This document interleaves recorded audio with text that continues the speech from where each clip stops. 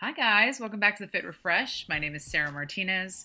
I'm a health coach who helps professional yo-yo dieters create a long-term relationship with food and fitness. Today is a topic I'm very excited about, so I'm going to jump right in. It is 5 foods that are draining your energy. Let's do it.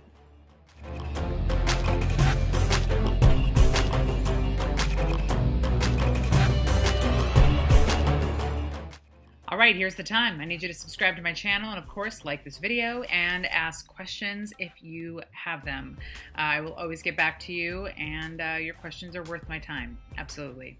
So today's topic is really, really important because we do so much to try to boost our energy, right?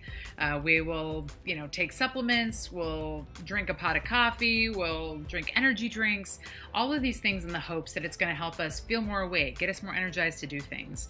And what we need to do is stop and realize how much the foods we are already putting in us are counteracting our efforts to do better, to be stronger, to have more energy, to all these things. Some foods could actually be making it harder for that to happen. You could drink all the coffee in the world, but if the food you had right before that coffee is dragging you down, maybe it just cancels each other out, if anything, at the very least, if not, does more going the wrong direction.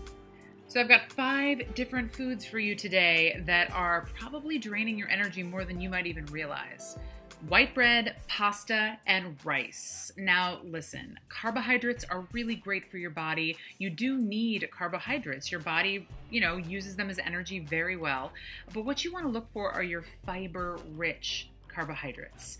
So essentially your rice, your pastas, your breads, these are all carbohydrates that had that great fiber, and then through processing, they're stripped of that fiber. So now what you have left is an empty carb. So what happens is when you eat this, your body gets a lot of energy. It's like, yes, carbohydrates, I got it. And then because it's an empty carbohydrate and your body does not take a long time processing it, you crash. And you usually crash a lot harder than where you started. Number 2. Foods with added sugar. So obviously you have your bananas and all those fruits or whatever that are just natural sugars. But we're talking about foods with added sugars. So again, you're looking at the same thing. It's an empty carb. So if you eat a food that has an added sugar in it, of course it's going to give you a boost. It's going to boost your energy because you're getting that big sugar rush, that rush of carbohydrates that your body loves. However, right after that, once your body has completely gone through it as quick as it can, you're going to have a big crash. So even though you do still get the high, you are going to have a deeper, longer drain crash at the other end of it.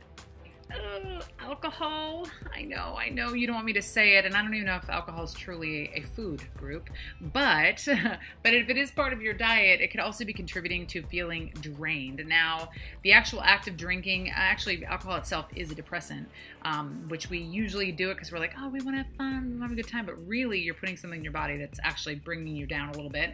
But on the other hand, the real problem is when you consume alcohol, it actually disrupts your sleeping patterns. Now, if you have just like a glass or a drink before you go to bed or in the evening, it's not going to affect you too much. But once you get into those 3 or 4 drinks, now you're going to find that your REM cycles are not going to be as complete. Therefore, your next day is going to be, you're going to be drained of a lot of energy. Number 4, fried or fast foods. I know I'm mama kill the energy today, right? Fried or fast food. So this has kind of the opposite effect of your really heavy carbohydrates. When you're eating something in such deep saturated fat, it takes a long time for your body to digest that. It goes through a huge process. And in that process, you're going to feel weighed down. You're going to feel depleted of energy and drained. So having a high diet of fried foods and fast foods is going to drain your energy. You could drink as many cups of coffee as you need to, but having that kind of diet is just going to constantly make you feel tired. Not to mention, fried and fast foods are completely drained of their nutrients and minerals and the actual items that could help with creating energy in your body. So if you're eating something that's literally giving you no energy and it's weighing you down so you cannot get more energy as well, it's a double whammy. And my number 5, my last one. Now this is going to feel a little confusing because this is your low calorie food. So right away I'm sure you're thinking, well, how is that bad, Sarah? How is that going to help? How is that going to drain my energy? I'm eating good food. I'm keeping my calories low. So the idea here is that you're not giving yourself enough food. Okay, so food is fuel. Your body needs food to be able to function properly. So if you are not giving it what it needs when it needs it, it's going to just drain you of energy. You're going to feel like a lack of focus. You're going to feel like you can't complete simple tasks. There's a bunch of side effects for not eating enough calories.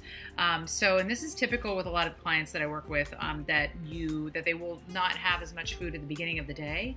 And by the end of the day, you're starving. Your body is depleted of all its energy, and all it's going to want to do is eat food, a whole bunch of food. So eating low-calorie snacks and low-calorie foods to kind of, cut the edge or maybe not feel as full sometimes can backfire and actually drain you of the actual energy you need. So here's my takeaway. It's not just about, oh, you need to cut these foods out that are draining your energy. You can actually eat foods that are going to boost your energy, that are actually going to, instead of needing your coffee, your energy drink, your supplements, you actually could eat food that will make you feel more energetic. So sticking to those whole grains, veggies, fruits, lean meat, staying away from too heavy of fats, that type of stuff is going to help boost your energy level. It's going to keep you, it's going to have you wake up, a lot fresher, have a lot stronger of energy throughout the entire day. And if you keep focusing and getting foods that are dragging you down, you're going to constantly be trying to fight it, trying to find that thing that's going to bring you back up again. So clean eating, it's all relating back to that this month, or in these last series of videos if you've been watching. Clean eating is the key. You want to make sure that your diet represents the things that you want to put in your body that will elevate you, not pull you down, right? And again, I preach an 80-20 rule. So you can eat clean and have a really good outlook on life and still enjoy the things you want to enjoy. It's just about balancing the scales so that you are enjoying the good stuff, the good for you stuff more often than the bad, but the bad can still be there and you can still have a balanced diet, balanced weight goals, and live a very happy and successful life. All right, well, check out my website right down here below. And of course, I always have different programs going on, working with clients all the time. So if you find yourself the type of person that keeps going back and forth into diets and nothing seems to work, a lot of unhappiness, feel like that you'll never be able to lose the weight, all of those feelings, I solve them. So, come talk to me and we'll do some magic on new outlooks in your life. Thank you for joining me. I so appreciate you watching this video. And of course, there's many other videos on this channel for you to enjoy if you have more questions about different subjects. And until next time.